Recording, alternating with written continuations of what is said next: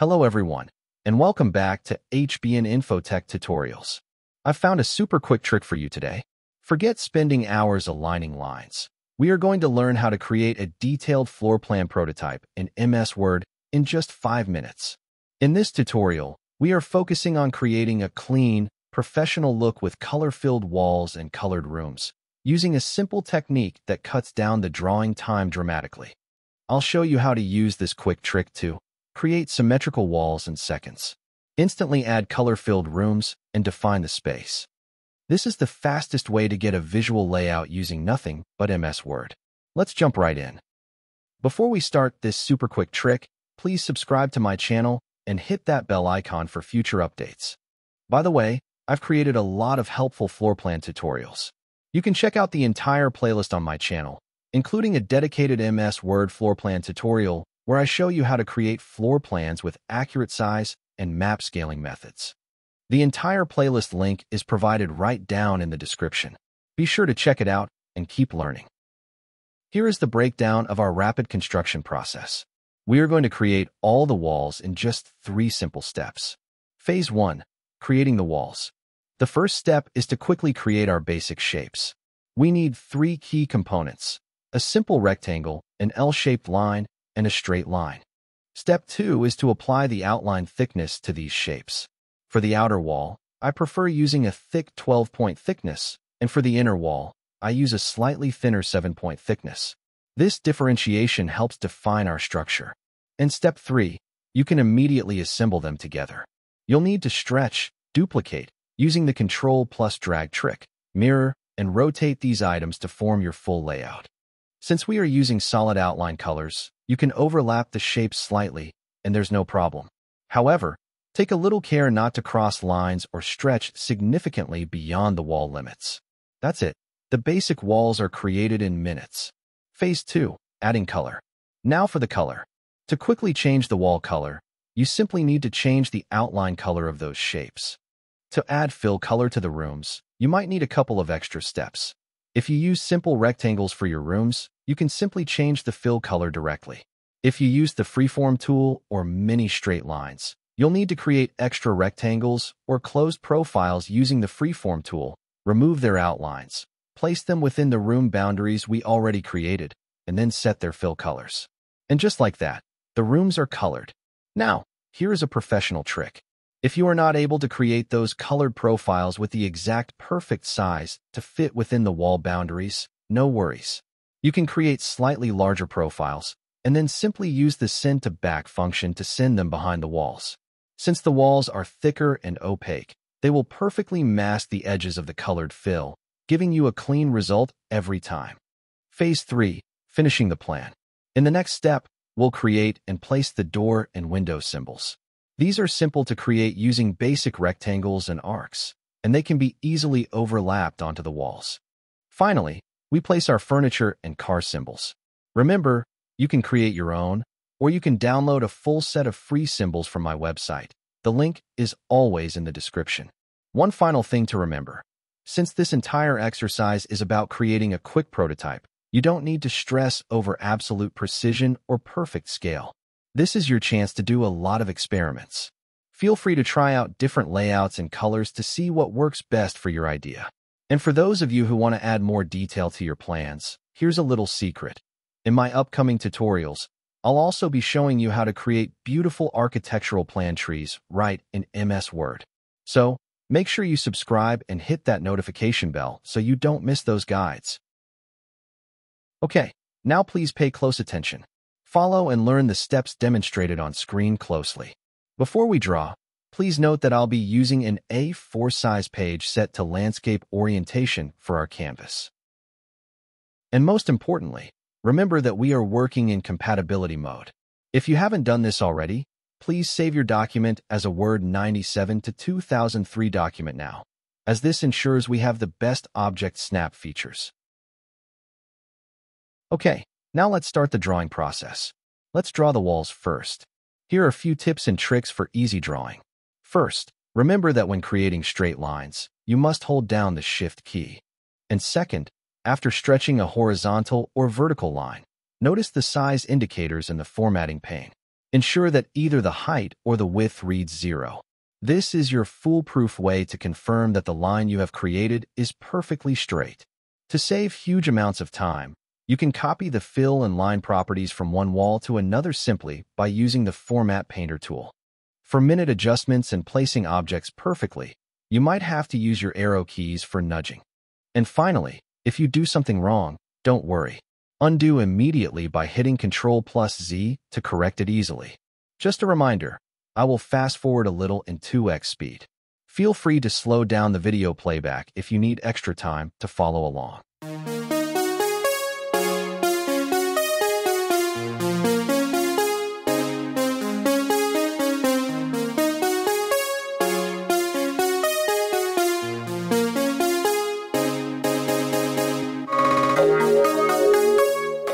Okay, great work. So far, we have successfully finished drawing all the walls. I hope you observed every detail of the on-screen demonstration without skipping, as those techniques are crucial for the next steps. Now, let's move on and create the doors and windows symbols.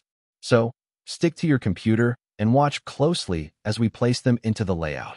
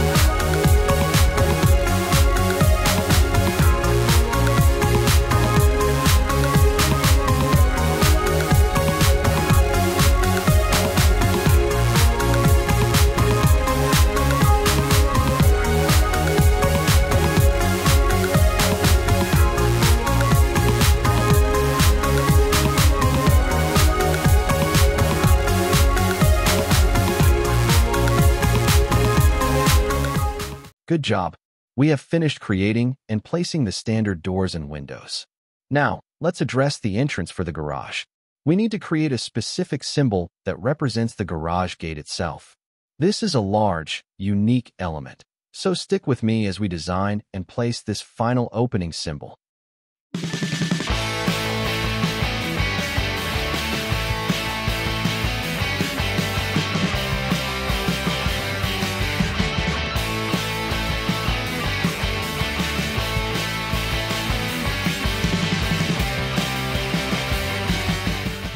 Congrats!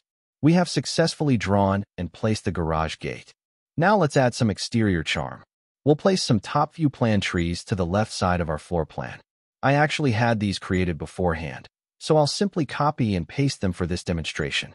And remember, as I promised earlier, I shall be making a dedicated video on how to create these architectural plan trees in MS Word very shortly, so make sure you keep visiting my channel often so you don't miss it. Okay, going ahead, now let's place the finishing touches, the furniture and the car symbol. Remember, you have two options for these. You can either create your own in MS Word, or you can download these symbols for free directly from my website. As you place these symbols, keep in mind that you might have to resize them as necessary to fit your rooms. You might also need to customize their appearance by changing their properties, things like the line color, fill color, or line thickness, to match your overall design style. It's best to follow me as I go, so watch carefully to see which properties I adjust. You will find the link to those free resources right down in the description below.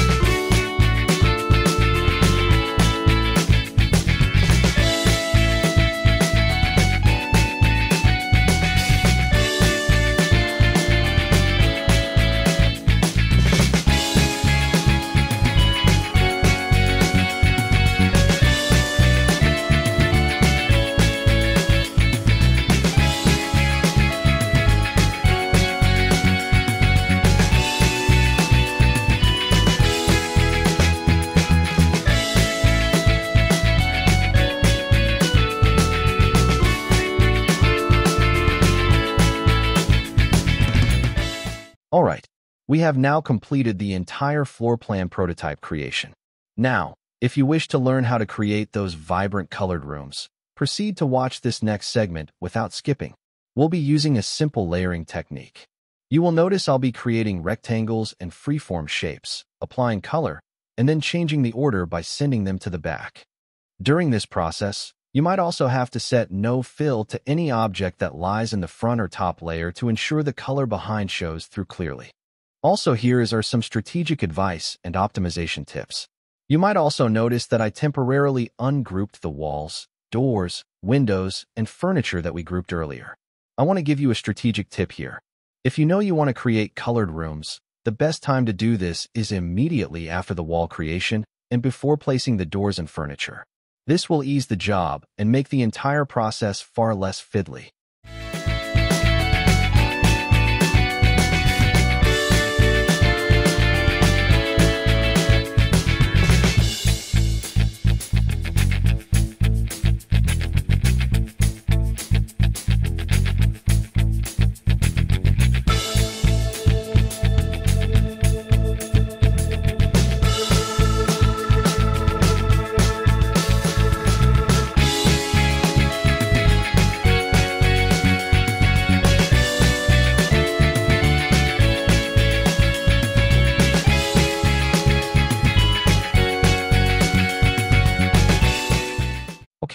And there you have it.